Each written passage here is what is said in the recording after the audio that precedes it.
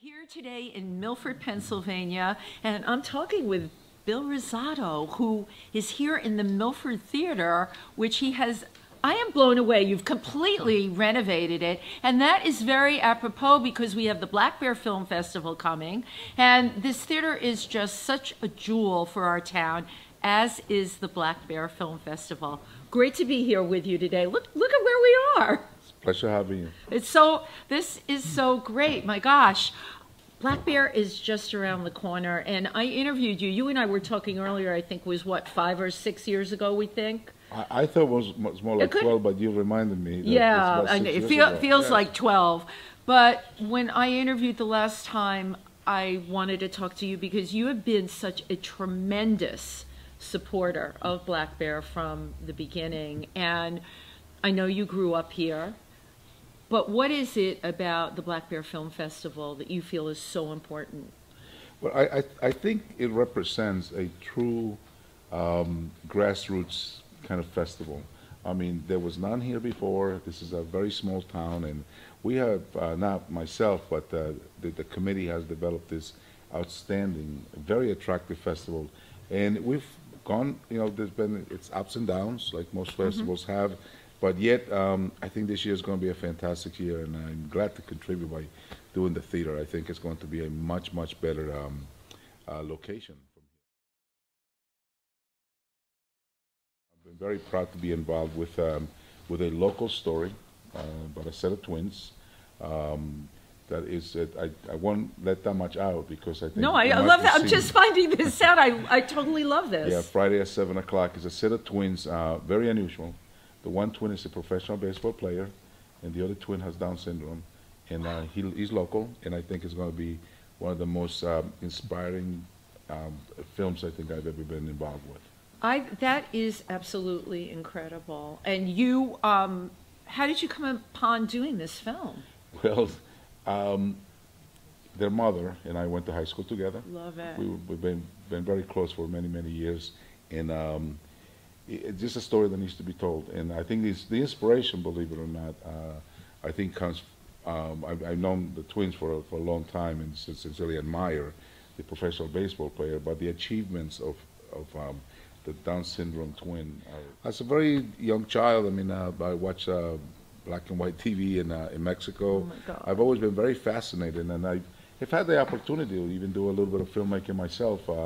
I'm an amateur producer, and I love it. It's no regrets whatsoever. I mean, it allows you to express yourself from within, I think, when you're able to do documentaries. And I think film festivals are so focused on that they do a great job. They do a great service. Of course. First of all, I don't think you're an amateur in doing film. You're actually doing film, which is another side of your personality that I was so surprised. I think when I spoke to you the last time, you were getting ready to do your first film. Am I correct? Yes, we went to Mexico and we filmed street vendors in a lot of the traditional activities, and we've been able to show quite a few here, and we've gotten some very good response. And then, of course, the pandemic hit, and everything had to be back shelved for a little while. But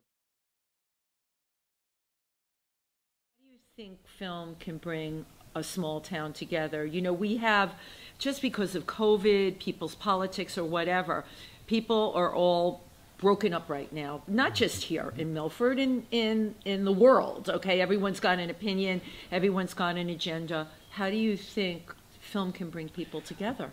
I think we've had a very busy time the past maybe 50 years in this wonderful country. I think the pandemic has slowed things down. And it has allowed us all to take a look at some of those hidden little stories, those hidden moments, those people that have something to offer. And I mean, just in town here, I mean, I've earmarked a couple of other topics for next year. Some of the people who really, for the lack of a better way to put it, have stepped up and have been there for us, and we kind of overlook. Sometimes we don't stop and think about this, but we have a funeral home that has been here for 2 generations. Yeah. And what he must have gone through, burying some of his friends. I know when he buried my brother, he was devastated by that. Wow. People stepped up, became heroes not necessarily that they wanted to be here, but they did heroic things. Yeah. Many years ago, this was a getaway for the people from New York, from Philadelphia, from the largest cities. And then, you know, it disappeared for a while. So now it's coming back. It's coming back. But this town has so much natural beauty that it's the simplicity of it. And I have made a promise to everyone that my goal is not to make this town something like out of the shore. We want this to remain a very peaceful town. I love the fact that everybody here behaves very, very well. We have no problems, so we're not going to bring any. On the contrary, the way this town has existed for many years is what I want people to see and enjoy. People are very civil here, very respectful of each other, and it's a quiet town. And at the end of the night, we go to bed and get up in the morning, go for a nice walk, and we don't want that to change. That's what I do. I go for hikes in the morning. We don't want that to change. Right. Absolutely not. Right. We want to share it with others, but we want to keep the beauty, and that's just that. The peacefulness of this town is amazing. It's not a noisy town, and it will never be. Right. Film festival is coming up. Yes, we almost forgot to talk about the film Black festival. Bear Film Festival. No, because we did in the beginning. I mean, going back to you talking about the history of this town, you know, the silent movies were made here. Mary Pickford stayed at the Hotel Fauchère. Yes. I love this stuff. And that's something that is going to be mentioned very, very soon. We're working on some little stories to be told about. Well, they used to call it Hollywood in the Poconos. Well, yes.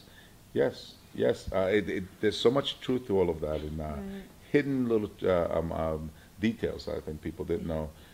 This is where Hollywood would have started in a way, and there is still a tremendous amount of data that's like you just got to bring it out to the surface. Got to unearth it. I don't know. I was thinking in my heart of hearts, I would love to see a movie museum here. You know, the history of Milford and the making of movies, and just in a museum-like atmosphere. Yes. The place lends itself to that. You know, we have the Columns, which is such a beautiful museum. Maybe even doing something there to let people know during Black Bear. Not this year because we are scaled down, but eventually we were major in films, and we are going to be major again. You're having a lot of filming that's happening here. Well, Forest Hall, hopefully, we go to this year, but in the future, all the environmentally based films will be shown there. This is so great. We're going to combine it with the festival here, because I think now we're getting in a position in which the festival is going to grow and grow and grow, and we have more. We're going to have many more venues with the films that I think people will understand the uniqueness of coming to a film festival.